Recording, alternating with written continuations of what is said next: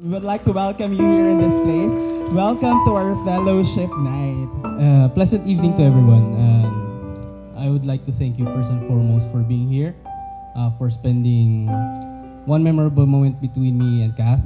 First impression ko kay Jeber, super masungit tsaka suplado, parang gano'n. Yung super seryoso po. And nagkakilala po kami through my brother. In-stalk niya po yung Facebook ko. Sabi niya maganda daw yung chick na yun. And then yung hindi ko makakalimutan yung first ever na chat niya sa akin, sabi niya kagad, "Good morning sa pinakamagandang babae sa El Nido." Wow! Sabi ko, sino tong lalaking to? First time nakita ko siya, it was a rainy, stormy day sa El Nido.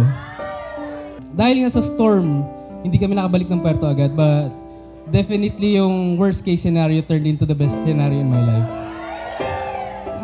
To Kuya Jeb, we can never thank you enough for making our ate smile again, for never giving up on her.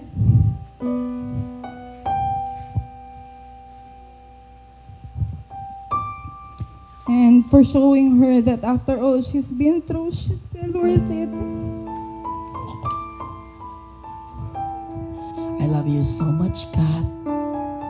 You're a part of the family. And you're a beautiful daughter. Almost 7 billion people in this world. No, what are the chances that one day your paths, will cross one another? Of course, both of you are in Palawan, but still, there's a lot of people here. And then you have a few years apart. What are the odds that one day you're gonna cross paths and that you're gonna fall in love with one another? That's not accident. That is not man's work. That is God. Sabi ko nga sa sarili ko, hanggang maubos yun nga, hanggang ibaon sa lupa, tuloy-tuloy yung pagmamahal ko sa'yo.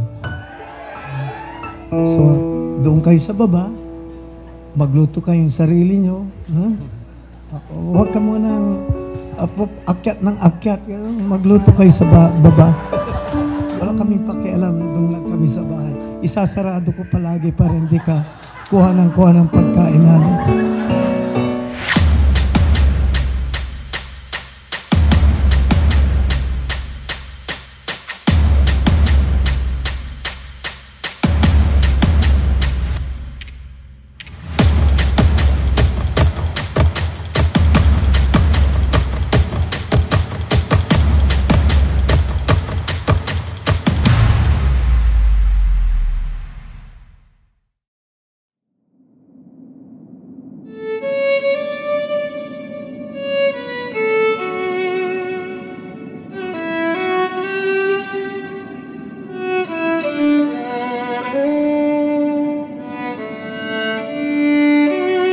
Love is patient.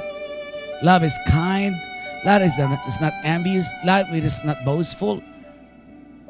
It's not proud. Does not even keep records of wrong. So wala kang maaalalang mali niya.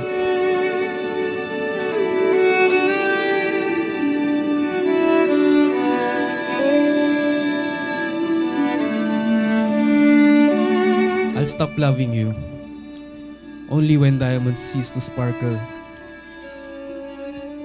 When trees never grow. Wow. When birds never chirp and the river doesn't flow. Hindi mangyayari yun.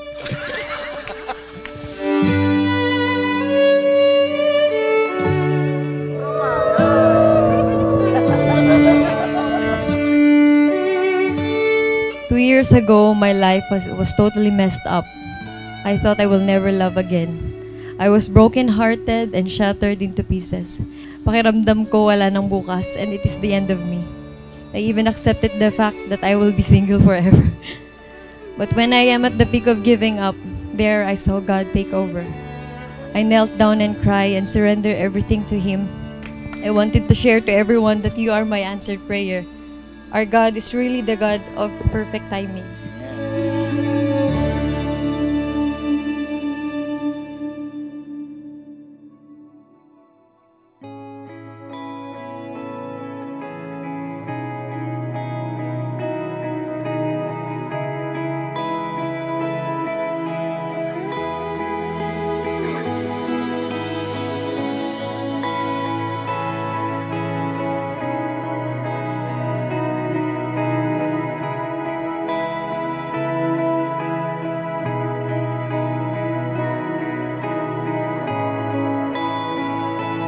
You have taught me everything I know and stand for. You have raised me to be strong.